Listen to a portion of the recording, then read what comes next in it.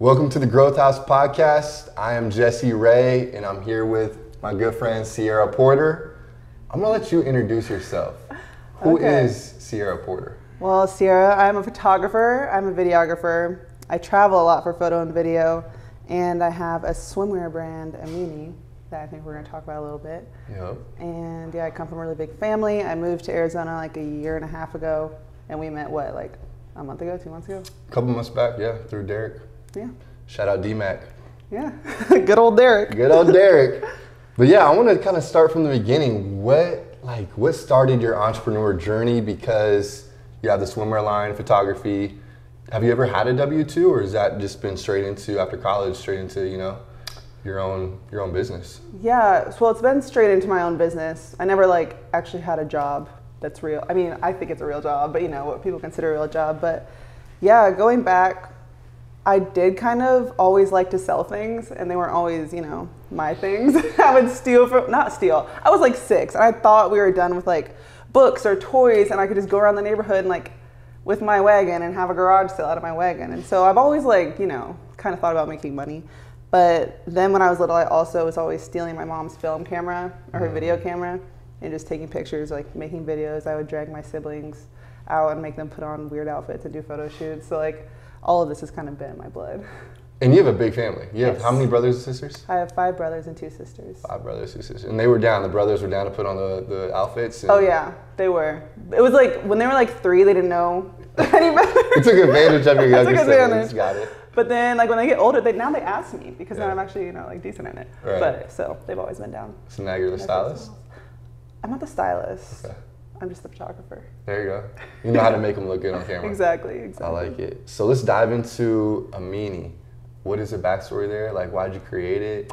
So Amini, okay, so one of my friends I first would travel with all the time, we would travel and shoot for brands on location as a way to get our travels paid for. Mm-hmm. And one time we went to Vietnam and we shot swimwear. She would model, I would take the pictures. Then we went to Thailand, and everyone that I reached out to didn't answer me, and that was the first time that happened, and I just got a bit annoyed. So I was whatever, I'll make a swimwear brand and it'll just be better and cuter than theirs. And so that was kind of my ego kind of gave me the idea, but I've always loved the ocean, and I just knew if I started a brand that I wanted it to be sustainable and ethical, because I'd at that point learned a little bit about fast fashion and what it does to the country and what it does to the people that produce everything. And so that was kind of the idea of it. And I just reached out to my friend. She was down to partner with me, and it started a week later. That's awesome. When was this timeline-wise? It launched in July. It'll be 2 years ago that it launched. Yeah. But we probably worked on it for almost a year before it launched. Mm-hmm. So, yeah. So 3 years running, kind of in the mix. What about the whole sustainability piece? You want to kind of talk about that a little bit more? Yeah, I don't even know how that has become so important to me. I don't remember when it started, but I just always, like I said, love the ocean. Mm-hmm. And I've just seen different documentaries or different videos about how humans are just pretty much destroying it. And the more we destroy it, that has a terrible effect on us. And I just think anything that God has given us, we're supposed to steward well. And I just don't think we're stewarding our planet well. Mm-hmm. And it's so beautiful. And creation is so important. And we're kind of just, I don't know. I feel the way we think about it is so selfish. So I just knew if I had a brand, I wanted it to pour back into the planet and pour back into people instead of stripping it. So. Yeah, that's amazing. I love when brands have a bigger vision than just the clothing or apparel or whatever it is. So I love that. What about year one? So actually, let's talk about the whole year. So it took you a year to really get this thing launched. What were you doing during that year? Well, I never studied fashion or knew how to design anything. And so we were just Googling, trying to find a manufacturer that was sustainable and had great practices and actually paid the people that made the stuff. And we finally found one. And then I got to the design process, and I was I don't know what I'm doing. So you're not a designer? No. Okay. This is my first anything. Okay. And so we would try to sketch stuff, and we sent it in for our first samples. And I wish I brought the samples with me because they're so bad. It's embarrassing. Clip art bad, or no? Where are we going? It's when they sent in, I thought I like had a vision of what I drew and like what it would look like when they sent me like the finished product, and then they sent it in, and it was like I see like they did exactly what I told them to do, but like it was just so wrong. It was not what I thought was in my head, and so it was a learning process. So we had do quite a few sample rounds, and then get an LLC, make a website, do shoots, all that stuff. So how was that design process? Did you end up like going on a website to find a third party, someone freelance to design it, or do you have someone in-house? We just figured it out. Oh, you guys just figured it out? Yeah, so we still design them. That's impressive. Yeah, I mean, it took us a second, but we got it, so. So it got launched. What year is this, 2019 you said? 2020 it launched, because it'll be 2 years this year. Right, okay, 2020. And then how was that like first couple months?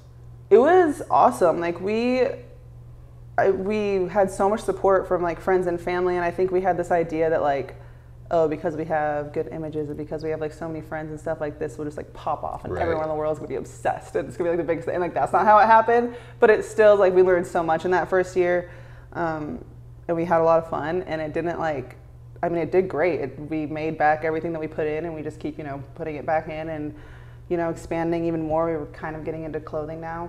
And so it's been fun. I think we had like, I'm a dreamer, so I had unrealistic expectations. Like I legitimately thought it would be like Armani by now. Which, by the way, side note, I was pronouncing Amini wrong. And so I was telling all my friends, like, yeah, I know the person that designs and created Armani. And they would look at me kind of like confused, but also like, that's really cool. And then it took me a while to realize Armani's a really big brand. No, it's like massive. It's huge. So I can't take credit for that, but maybe one day, hopefully. Oh yeah, Media will get there. We'll get there. That's awesome. So year 2, first couple months, you have this vision of it's gonna pop off. I feel like everyone who starts an LLC in a business, that's kind of what happens. Yeah. And then you have great support from your family and friends. And then what? How do you, especially with like sales, how do you market? How do you get a bigger audience than just outside that inner circle that's for your friends and family? I think that's what we were kind of confused on, because we tried like the whole influencer route at first, and it just like failed miserably. Like people that we would like pay to shoot and to post like just wouldn't, or like people that we sent stuff for free and they said they would shoot, like just kept the stuff and ghosted us. So, like it was just like the influencer world is mean. And so we stopped going that route.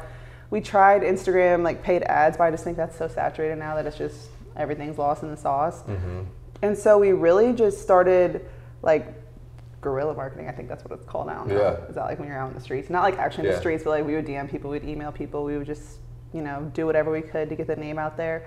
And then like when we first started getting kind of consistent orders from like, we were like, do you know this person? Like, I don't know this person, do you know this person? Like, we got so excited. Like, and then we knew, I think part of it is just time and like word of mouth and like things, if you do things well, and if you make people feel valued, like they'll tell other people, and I don't know, it's doing so much better this year than the first year. So that's amazing. Yeah. So guerrilla marketing was a tactic that ended up working, as well as just people now spreading the word. Yeah. And we also had like pop-up shops, and we would try to market those really well, and those do incredible for us every time. And so I don't know, just try to be creative with it. Yeah. So do you reach out to like a specific target audience, like you said, influencers, which I do want to ask you about that, how that all worked out. Doesn't sound like it worked out that well. No. But so like pop-up shops, what else did you guys do to market? And did you target specific types of people, fitness trainers, coaches, that sort of audience? No, I mean, with the Instagram stuff, we just targeted people that we felt like cared about the same things that we cared about, like had similar values. Like it doesn't matter how old you are, like what you look like, or any of those things. Like you don't have to be crazy fit like a fitness trainer, or like perfect look like influencers. Like just like care about people and care about the planet, and we think that that aligns with what we align with. And so honestly, it's like been through conversations with random people. Like I'll run into girls wherever, and we get to talking, and like I'll give them, like I have these little discount cards, I'll hand those out, like just random conversations, honestly. And I feel like that's been better for us. Like I don't know, I know like marketing and ads and all that stuff is important, but it's been out of the organic stuff that we've had the most growth. That's cool. So how much more growth did you have this past year? Oh, we like over tripled like the first year, I think. So it's been good. It's been fun. That's awesome. So I'm curious, you've had a lot of growth. I guess 3 years, but 2 years of actually officially in business. What's some like big challenges besides social media influencers ghosting you? Yeah, that was a challenge. Like I said before, figuring out how to design was a challenge, but I think like the biggest challenge, which I see as a blessing, I mean, everyone says like don't go into business with your friends, and like the girl that I'm a partner with, she was my first friend when I moved to Missouri. Like we went through junior high, high school, college, like all the same school, and it's been like very revealing of like your own pride and your own ego stuff, because like being 50-50 on something, like you want it to go your way or the highway, you know what I mean? Like it just reveals a lot about yourself that you kind of, I don't know, I think you can always like blame on the other person, or like you have these hard conversations and you can always feel like you're in the right and like not even choose to see their perspective. But through our hard conversations, I feel like we've both grown so much, and it's just, I don't know. I think that that's a good thing, but it is challenging. Yeah. How do you balance, or can you balance between a friendship and a business partner? Do you have like, all right, hey, focus, we're in, business mode, and then you guys hang out outside and then you're friends? Or is it intermingle and it just all, I think, well, she's still in Missouri, so I'm here now. So like it's been a learning process. Yeah. But now we've kind of gotten in our rhythm of like, okay, on these certain days we have these like meetings dedicated to Amini, and on these certain days like we talk about these topics or like these topics, and like we talk every day like texting, but I think having designated times that are business times to go through everything has helped so much. But like when we're together, like I was just in Kansas City, or she'll come out here for shoots and like and stuff like that. I mean, like we're friends, like it's just fun. Right. So it's like fun to do business with your friend. So I think that whole like don't do business with your friends thing is bad advice, unless it's like you have a shady friend. But like I trust her with everything. It's just, it's difficult sometimes to share ideas. Oh, for sure. What was some characteristics about her that made you trust her to go into business? Because like I've had a story where I went into business with my friend, the integrity really wasn't there. So once we started making money, it was like, we got a problem now. Yeah. So what were some of the things that you looked for? I mean, the most important thing to both of us is like our faith. And so when you have that common ground of, you live your life for Jesus, and like we're doing this, and we even like both agree on like tithing 10% of like the profits and everything. Like there's just so many things that we agree on that we've known each other for how long now? Like 12 years. It's like, someone's heart, their character, and if they're trying to walk their life a certain way, like a set apart way, that you can kind of lean on them. So that's awesome. Yeah. So how would you describe Amini if you had like one sentence or even one word? Well, Amini, it means believe. Oh, well, let's dive into that. What is Amini? What does it mean? Yeah, it means believe. It's in the language, it's Swahili. So I went to Kenya. I spent time in Kenya and like fell in love with the kids that I spent time with there. And her family like hosted kids from Uganda, I think, and like both countries speak Swahili. So we were like trying to find words that we thought were awesome because we both care about those places. And we landed on Amini. And I don't know, it just, like I said, our faith is important to both of us. And I just think we both have this kind of big idea that we can kind of like change the world with like our little brand. And so, I don't know, I heard this quote one of my friends told me one time, like, he wrote it down somewhere. He's actually really cool. He like, every hotel he goes into, he'll like take the art off the wall and like write a message. And then like put it back. And like maybe if someone finds it one day, like they find it. But one thing that he sent me a picture of that he wrote was, let me think about it real quick. It was like, if you don't believe that we can change the world, then you just won't be one of the people that does. Like, you know what I mean? So I think that really stuck with me. It's like, we can have this crazy dream that we're going to change the world, and maybe we don't, but maybe we do, but maybe we just changed one person's world. And so, I don't know, that word is just powerful with everything we do with our brand. No, I love it. And obviously people can see, online, we'll put in the show notes, where you can look at the brand and the full line that you have. What are some of the things that you have? I know you have swimsuits, but then also you drop more like shirts and tees. Yeah, we have sweatshirts. Those are sold out. I don't think we'll restock those till like the fall. And then t-shirts, but those also sold out. Yeah, I know. I tried to get one and she's like, yeah, you're too slow. So yeah. Next order, I gotta. Yeah, we'll do a pre-order again. But So what's the what was the thought process there? Because Growth House, we're gonna have some apparel, some merch.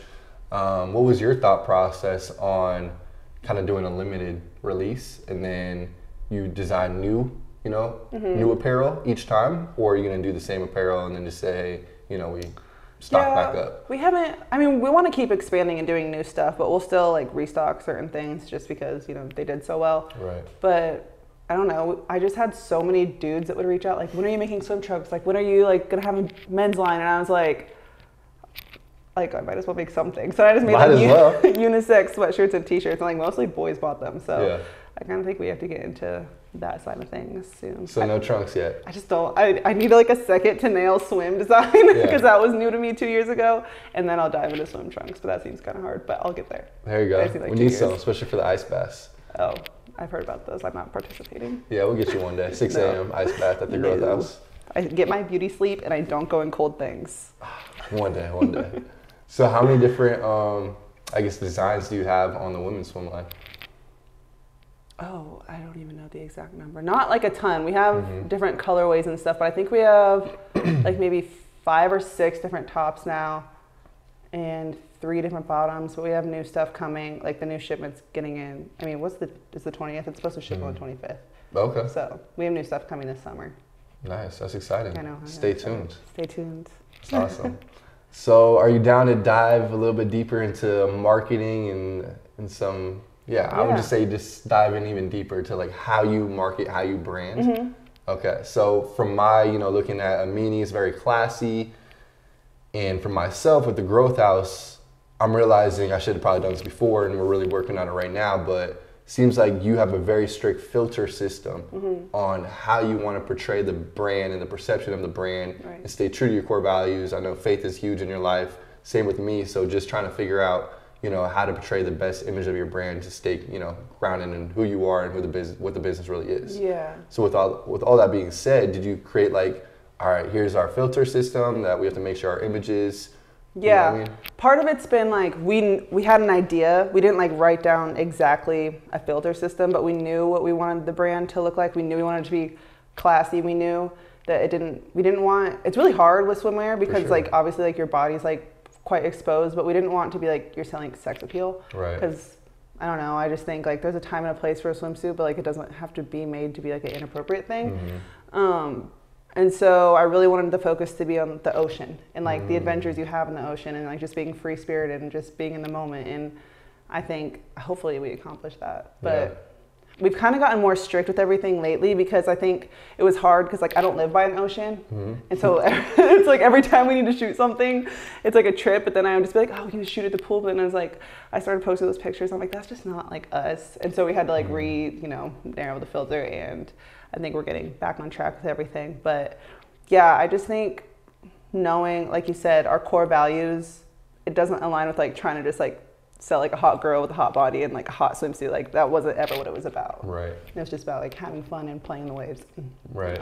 Yeah. So question, if like a big time influencer posted your, swimwear, she's wearing it, but it doesn't fit your, criteria or brand, would you repost that or would you We share pretty much everything we're tagged in on our stories. Yeah. There has been like situations where it's like people tag us in pictures and like we want to repost them, and so we'll like collect all the pictures that people tag us in, and like whichever one matches our vibe the most, we'll put like the first in the swipe, and then people can like swipe through and like see all the different people that have like tagged us and are wearing it out in the world. So that's kind of like our hack. So put them put them toward the back. Yeah, they can go to the back. Okay, I'm about to steal that idea. Yeah, I mean it works. That's awesome. So was that hard in the beginning, or did you both knew right away like this is what we want it to be, and you never strayed away, or was there a time where it's like halfway through you're like, should we do more of this? Especially maybe in the beginning when you had the spike in family and friend sales, but then it maybe slowed down and then it picked back up. Was there any internal battle? I think the only internal battle, I mean, we both like have a hard time posting. Like, it's weird that we went into swimwear because we both like don't like to just post bikini pictures all the time, like on our personal pages. So it was kind of hard to like market on our own Instagrams, which like have way more followers than the Amini one. We're figuring it out. There's a tasteful way to do it. But I don't know. We've never really strayed from wanting it to be, classy and feminine and fun, but like not aggressive, like soft porn. Right. So I don't know. It hasn't been that much of an internal battle, but it's just been kind of tricky to handle sometimes. Right. What's been like the funnest experience or the funnest part about this journey? Okay, so every year we have like new faces of Amini. We call them like our Amini rookies, and we'll go to like California and do this big shoot like one weekend, and it's so fun. Like everyone at the end always ends up being best friends. We just like stop taking pictures and just playing in the ocean together. Like it's literally the best time ever, and everyone has stayed friends. Like we're all still in each other's lives, and it's just a cool experience. And hopefully one day like we'll actually be able to pay them. Right now they just do it for free, but it's fun and it's a good experience, and I don't know, I just love that part of it, connecting with people. That's so cool. So wait, how do you get these rookie faces? Oh, we just reach out to you guys, say I love your clothing brand. Every time like it's time for new ones, we'll like post about it on Instagram. People will email their auditions. Yeah. So I'm gonna steal that one too. Yeah. I like that. Write it down. All right. That's super cool. So I guess probably one of my last questions is, for someone starting the entrepreneur journey, literally year one, what is your advice to them? I think like just get started. Like I'm very embarrassed by some of our designs at the beginning and like some of the stuff we had on our website, but you can always like grow and change it. It doesn't have to be perfect. You just have to start, because a lot of people, it's scary to start something new because you want to have all your ducks in a row and like understand everything. Like there's so many things that we did wrong or like just didn't fully understand when we started, but like we just started it. And I mean, I think literally just now, like we could have probably gotten in like legal trouble because we didn't have one of the documents we were supposed to have. We just figured that out. But like, you haven't been paying taxes, it's all right. No, we paid our taxes. We paid our taxes, but it was like something else. I won't mention it. Yeah, don't mention it. But I really just think it's getting over the hurdle of starting. That's a great point. A lot of people, I think, especially want to be entrepreneurs, have that, analysis by paralysis. Yeah. They call it. So I think you also have to be kind of discerning of who you share your dreams with, because there are going to be people in your life that really lift you up and like speak life into you and like pour into that and believe in you, and there's going to be people that are like point out the flaws in your ideas. And that can be really defeating when you're still in the process of like really putting your foot down and doing it. Having someone tell you that it's like dumb or like just questioning it is hard to hear. So I just think being selective. That's so true. At the Growth House, our motto is you become who you surround yourself with. Have you had that? Has that had a big impact? Sounds like it has in your life on, making sure your friendships are intentional, you're connecting with the right people, you surround yourself with that, positive energy. Yeah, that's something that my parents have told us. Like one of my first memories in life, I feel like, is them always getting on us about who we surround ourselves with. And I think when you're a kid, you don't really understand like how important that is, because you feel like you're just yourself. Like it doesn't matter. Like you're just gonna be yourself no matter who you're around. But it wasn't until I got to like college and I was living with one group of people, and then like the next year I was living with people who like love the Lord and are trying to like walk differently, that I saw like, yeah, you can know who you are, but you are very heavily influenced by the people that you surround yourself with. And that's not like a weak thing. Like it's important. We were made to have relationships, and those were made to shape and mold us. And I don't know, I think that it's become very revealing to me. My parents were always right, unfortunately. Gotta listen to the parents, right? Yeah. That's so cool. Well, I think that's a great way to wrap it up. How can they find you? Oh, you can find me on Instagram. Well, the Amini Instagram is at Amini Swim. My Instagram is at Cierra Porter. And then there's links, and you can find other things too. We'll get all the links. You can find it pretty easily in the show notes. Yeah. But Cierra, it's an honor to know you and continue our friendship. And I'm glad that Derek connected us. Thanks for having me. Good job starting your podcast. I appreciate it. So thanks for being here, Cierra. For sure. All right. All right.